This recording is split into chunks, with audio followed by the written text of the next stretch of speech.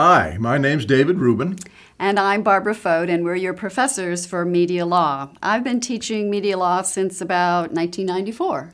And I've been teaching this course so long, since 1971, that many of the cases we're going to discuss with our students, I was there to see develop. What do you like about teaching media law?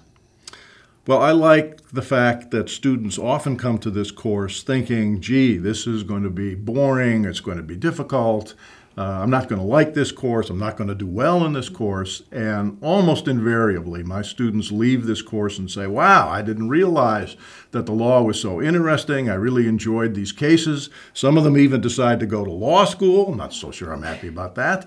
But they leave it realizing that they learned some really valuable information and they need not have been afraid of it. Right. I think it could be kind of scary to you, but I think as you read the cases and as you go through, you'll be surprised at the number of different topics and the ways that it will intersect your work careers. I personally just find the law quite fascinating. Now, David hired me. He's the former dean at the Newhouse School. Tell them about your career.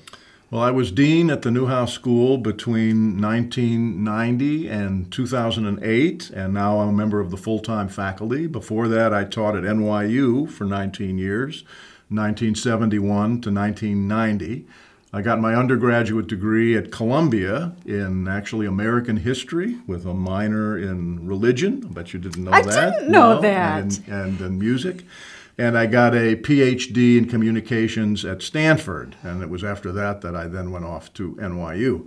On the professional side, I've written books, I've written a lot of magazine pieces, I'm really a writer at heart, but I've done a television show in Central New York as the moderator of a public affairs talk show called Ivory Tower, and I write a regular column for Syracuse.com. I started in nonprofit public relations and then moved into newspapers and finally found my home in television news. I was a producer in Detroit. I did a lot of special projects, a lot of politics and investigative reporting. I kind of burned out and teaching seemed kind of interesting to me. I needed an advanced degree, so I went to law school. I did pass the bar, but I haven't ever practiced. I really just love teaching. What will you be teaching? Well, let me point out you're an Emmy Award-winning producer, so that's important to know.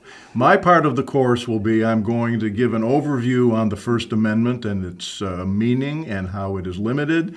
We're going to talk about commercial speech together. We'll talk about defamation, which you might know as libel. We'll talk about protecting national security, which is very much in the news these days and will probably be for a long, long time. We'll talk about the free press fair trial controversy, and we'll talk about whether journalists can protect anonymous sources. I'll be talking with you about corporate speech, also some more things about news gathering, about privacy and intellectual property. So what do you like about teaching media law? Well, I like that it's constantly in the news, and that I'm quite certain as this particular course develops, there will be cases that are decided that will have relevance to what we're talking about. And so our students will realize, wow, this is not a dead subject. This is constantly evolving. It really is evolving a lot. I like that I can learn about how you understand underneath why rules are the way they are and why the courts have decided what they have decided. And I also like giving you some practical tips for your career. We want to give you confidence in what you can do and can't do, or when you need to confer with a lawyer. Tips for success? That this is not beyond you for sure, that it is not that difficult. I have taught this to juniors in college, and they do just fine with this. And so I think you'll also find that a lot of the stories, as Barb mentions, that are behind these cases are themselves fascinating. It would make a really good read. And I too agree. Don't be scared about this. Yes, there's a lot of reading and sometimes it can be dense, but you can sort it out, and you'll have the live session also to talk to your professor about questions that you might have. You'll be reading cases from the U.S. Supreme Court, and it's kind of like a detective. You have to paw through them. They're a mystery to figure out what the court decided and why it did decide. So I'm ready to get started. Are you? I am, and sometimes, you know, the court doesn't even decide very That's clearly, true. so That's we true. still have to figure it out. So, All right. Yep, we're ready to go. Let's go.